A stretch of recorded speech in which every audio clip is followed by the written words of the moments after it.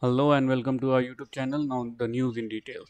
Coimbatore Deputy Inspector General of Police DIG Vijayakumar took his own life on Friday, July 7. The 45-year-old IPS officer hailed from Tamil Nadu Theni and was posted as DIG of Police Coimbatore range. According to police sources, he walked from his residence to his camp office and while entering the building, he asked the gunman to hand his service revolver. The gunman, who was worried over this, later rushed inside to see Vijay Kumar lying dead, according to the initial report. The incident took place at his official residence located in Redfield near Coimbatore Racecourse.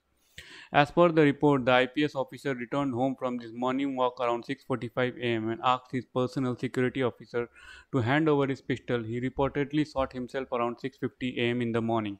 According to the top police sources, the officer was under depression and was under medication for lack of sleep. He was provided with counseling and his family was also brought to Coimbatore a few days ago, an officer told to the News Minute. Thank you for listening to us. That's the end of the story. If you like the content of our video, please do hit the subscribe button, share it with your families and friends, and do not forget to post a suggestion in the comment section below. Thank you. Have a great day. Bye bye.